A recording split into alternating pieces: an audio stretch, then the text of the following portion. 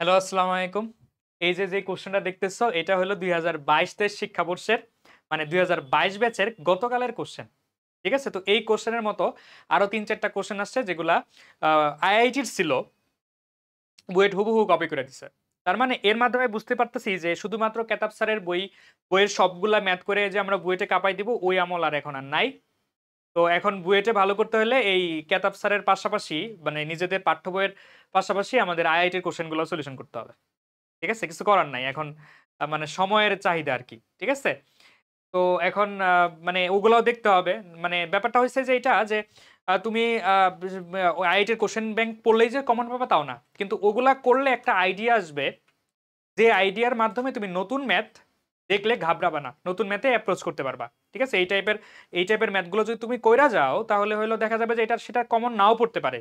কিন্তু আইডিয়া পাবা যাতে হইলো নতুন ম্যাথ দেখে ঘাবড়ায় না যাও। দেখো এই ম্যাথটা খুবই সুন্দর এবং সহজ।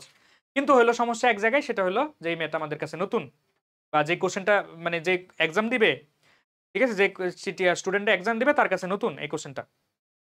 ঠিক আছে? তো তাহলে কি সে ওইটা দেখেই ঘাবড়ায় যাবে। তো এটা হলো সমস্যা। তো চলো দেখি কোশ্চেনটা পড়ি এবং সলিউশন করি। তো এইখানে যেটা বলছে, ইফ ই টু দি পাওয়ার এখানে একটা ফাংশন আছে, মানে একটা রাশি। এই রাশিটা স্যাটিসফাইস দ্য ইকুয়েশন। এই যে এই ইকুয়েশনটাকে কি করে? স্যাটিসফাই করে, মানে সিদ্ধ করে। ঠিক আছে? এই সমীকরণটাকে কি করে? সিদ্ধ করে। তারপরে বলছে then find the value of এই যে ফাংশন অফ জি। ঠিক আছে? Sorry, G of x. G of x এর মান নির্ণয় করতে হবে। শর্তটা কি? এটা একটা রাশি। এই রাশিটা এই যে আমার দ্বিঘাত সমীকরণ, এই দ্বিঘাত সমীকরণের মূল, মানে সিদ্ধ করে মানেই তো মূল। এই রাশিটা এই দ্বিঘাত সমীকরণের মূল, এটা বলে দিছে। সেইখান থেকে আমার ওই ফাংশনের ভ্যালু নিয়ে আসতে হবে, মানে cos x by sin x plus cos x, এটার ভ্যালু নিয়ে আসতে হবে। ঠিক আছে? আশা করি কোশ্চেনের ব্যাপারটা ধরতে পারছো। তো চলো দেখি আমরা এই রাশিটা নিয়ে আগে অ্যানালাইসিস করি এই ব্যাপারটা কি। তো এইখানেই প্রথমেই দেখতে পাচ্ছি সবচেয়ে ভয়াবহ যেটা, সেটা হলো এই যে সিরিজটা। কিন্তু এটা মোটেই কোনো ভয়াবহ কিছু না। তুমি একটু খেয়াল করলে দেখতে পাবা প্রথম পদটা হলো সাইন স্কয়ার, তারপর একটা সাইন টু দি পাওয়ার 4, তারপরটা হলো সাইন টু দি পাওয়ার 6। মানে প্রত্যেকটা পদের সাথে সাইন স্কয়ার গুণ হয়ে যেতেছে। তার মানে এটা একটা গুণোত্তর ধারা, যেখানে সাধারণ অনুপাত হলো সাইন স্কয়ার এক্স। রাইট? সাধারণ অনুপাত পাই কি? পরপদের থেকে পরপদকে আগের পদ দ্বারা ভাগ করলে যে ভাগফলটা আসে সেটাকে আমরা কি বলি? সাধারণ অনুপাত। তো তাহলে এটার অসীমতক সমষ্টিটা বের করলেই তো হচ্ছে, কারণ এটা তো আমার অসীম পর্যন্তই যাচ্ছে। তো এই সিরিজের যোগফল তোমাকে আগে নিয়ে আসতে হবে। তো দেখো এটার অসীম ধারার প্রথম যে পদটা, সেটা হলো সাইন স্কয়ার এক্স। এর সাধারণ অনুপাত যেটা, সেটা হলো কি? Sign to the power 4x by sine square x. মানে এটা কি? মানে হলো সাইন স্কয়ার এক্স। এটা হলো তাদের সাধারণ পদ। এখন আমি যদি পুরা সিরিজটাকে যদি যোগ করি মানে হবে কি? Sine square x sign to the power 4x sign to the power 6x, পুরাটাকে যদি যোগ করি তাহলে আমাদের যোগফলের যে সূত্রটা, সেটা হবে a by 1 minus R. 1 minus আর, এইটাই কেন দিলাম? এখানে দুইটা সূত্র ছিল কিন্তু, a বাই আর মাইনাস 1 আর একটা হলো 1 মাইনাস আর। আর এর ভ্যালু যখন 1 এর থেকে ছোট হয় তখন 1 মাইনাস আর দেয়া লাগে। ঠিক আছে? এটা আমরা 9 10 এ পড়ছি। তো এই sin স্কয়ার x এটার তো 1 এর থেকে ছোটই, তো আমরা এইটা নিয়ে আসলাম সূত্র।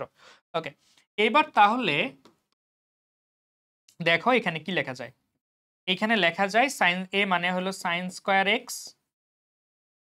1 মাইনাস sin স্কয়ার x।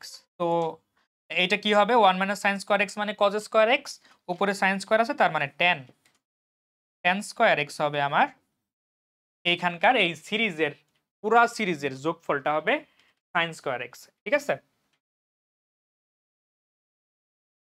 ওকে, তো এটাকে আমি বোধহয় নিচে দিলে ভালো হয়, তাহলে জায়গা বেশি পাওয়া যাবে।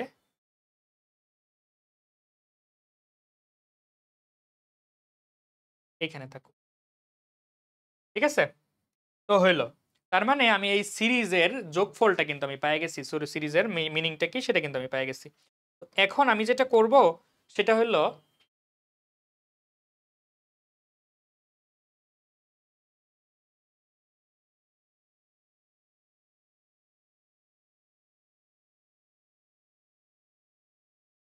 ওকে, এখন আমি যেটা করব সেটা হলো যে এই যে যে জায়গাটা, এই জায়গাটার মিনিংটা কি সেটা দেখবো। দেখো ই টু দি পাওয়ার সিরিজ মানে হলো 10 স্কয়ার, তারপরে হলো ইনটু লন 2। এর পরের লাইনটা আমরা কি লিখতে পারি, ই টু দি পাওয়ার এই 10 স্কয়ারকে ওইখানে দিতে পারি লন 2 টু দি পাওয়ার 10। এর পরের লাইনটা আমরা লিখতে পারি ই টু দি পাওয়ার লন মানে লগ ই ভিত্তি 2 to the power 10 square x. তো দেখো এর পরের লাইনটা দেখো, একটা ই আছে, ই এর পাওয়ার লগ, সেটার ভিত্তিও ই, তাহলে আমার এই অংশটুকু থেকে যাবে just 2 to the power 10 square x.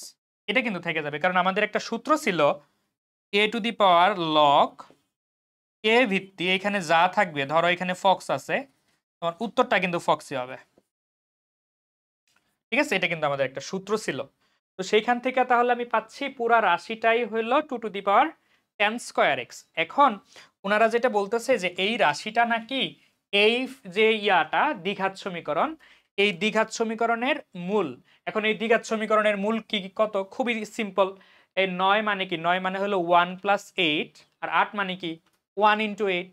তার মানে এই যে সমীকরণটা, এই সমীকরণের দুইটা মূল, একটা মূল হলো 1 8, কিন্তু উনারা তো বলতেছে যে আমার এই সমীকরণের মূলটা এটা, যেহেতু স্যাটিসফাই করে এই সমীকরণের মূল এটা। তার মানে এই যে 2 to the power 10 square x আর এই 1 8 একই জিনিস। তার মানে 2 to the power 10 square x এর ভ্যালু কি, 2 to the power 10 স্কয়ারের value 2 to the power 10 square x এর ভ্যালু হলো 1। 2 to the power 10 square x, এটার ভ্যালু হলো 1। 1 মানে হলো 2 টু দি পাওয়ার 0, রাইট? হ্যাঁ, তার মানে 10 স্কয়ার এক্স এর ভ্যালু 0, কিন্তু এটা আমরা নিব না। কেন নিব না? কারণ এখান থেকে এক্স এর ভ্যালু 0 আসে, কিন্তু ওনারা তো বলছে যে 0 থেকে বড় নিতে হবে, তাহলে এটা নিব না আমরা। তাহলে পরেরটাতে এইটা যাই, এইটারটাই অ্যাপ্রোচ করি। এখানে লিখে দিতে হবে যে গ্রহণযোগ্য না। তারপরে তারপরে হচ্ছে 10 square 2 to the power 10 square x সমান 8, 8 মানে 2 কিউব, তার মানে 10 স্কয়ার এক্স সমান 3, তার মানে 10x সমান প্লাস মাইনাস রুট 3। এখন আমরা মাইনাসের পোর্শনটুকু নিব না, মাইনাসেরটা নিব না কেন? কারণ 10 এর ভ্যালু নেগেটিভ হয়তো তোমার ওই সেকেন্ড কোয়াড্রেন্টে হয়, ফোর্থ কোয়াড্রেন্টে হয়, কিন্তু আমাদের তো এটা ফার্স্ট কোয়াড্রেন্টের কথা বলছে। তার মানে পজিটিভটা নিব, তার মানে এক্স এর ভ্যালু আসবে রুট 3, মানে 10x সমান রুট 3, তাহলে এক্স এর ভ্যালু আসবে π/3। তার মানে কিন্তু আমি এটা কিন্তু পেয়ে গেলাম এক্স এর ভ্যালু। এখন বাকিটা এখান থেকে আমি করব, বাকিটা g অফ এক্স এর ভ্যালু π/3 সমান cos π/3 sin π/3 প্লাস cos π/3। তাহলে ব্যাপারটা আসতেছে কি, এটা আসতেছে হাফ, এটা আসতেছে রুট 3/2, এটা আসতেছে আবার হাফ, মানে আসতেছে রুট 3 প্লাস 1 বাই উপরে হলো 1। এখন নিচেরটাকে অনুবন্ধী দিয়ে উপরে নিচে গুণ করলে তোমার আসবে হলো রুট 3 মাইনাস 1/2। এই তো, এই হলো এই ম্যাথের অ্যান্সার। ম্যাথ কিন্তু খুবই ইজি, কিন্তু হইলো সমস্যা একটা, সেটা হলো নতুন ম্যাথ। তুমি হয়তো বা এটাই প্রথমবার দেখতেছো, এরকম আর কি, নতুন ম্যাথ। তো এই যে যে এই ব্যাপারগুলা কিন্তু তোমাকে একাডেমিকেই বা অ্যাডমিশনের টাইমেই তোমার কিন্তু এই ম্যাথগুলা দেখতে হবে। তোমার আইআইটির ম্যাথগুলো, আইআইটির কোশ্চেন ব্যাংকটা তোমাকে কিন্তু দেখতে হবে। এখন কিন্তু শুধুমাত্র আমাদের পাঠ্য বইয়ের যে ম্যাথগুলো ওগুলা দেখলেই যথেষ্ট হচ্ছে না, কারণ দিয়ে দিচ্ছে 4টা কোশ্চেন দিয়ে দিচ্ছে, 4টা 5টা দিয়ে দিচ্ছে, আমি এরকম খোঁজ পাইছি আর কি। ঠিক আছে, তো এই হলো ব্যাপার। তো তোমরা যদি যুক্ত হতে চাও 23 ব্যাচের, আজকেই কোর্স অ্যানাউন্স করছি, সেটা হলো যে 500 জন যুক্ত হতে পারবে। 500 জন যুক্ত হতে পারবে, 80 টাকায়, ঠিক আছে? কোর্স পেমেন্ট হলো 3660 টাকা। এরপরে যদি যুক্ত হইতে চাও 500 জনের বাইরে তাহলে কিন্তু এই পেমেন্টটা করতে হবে। এই কোর্সটা ইঞ্জিনিয়ারিং এবং ভার্সিটি দুইটা একসাথেই হয়ে যাবে, ঠিক আছে? এখানে দুইটা একসাথেই আমি করে ফেলবো, ঠিক আছে? মানে দুই ব্যাচই হবে একসাথে, মানে দুইটাই একসাথে হয়ে যাবে আর কি। ভার্সিটি হয়ে যাবে, ইঞ্জিনিয়ারিং হয়ে যাবে।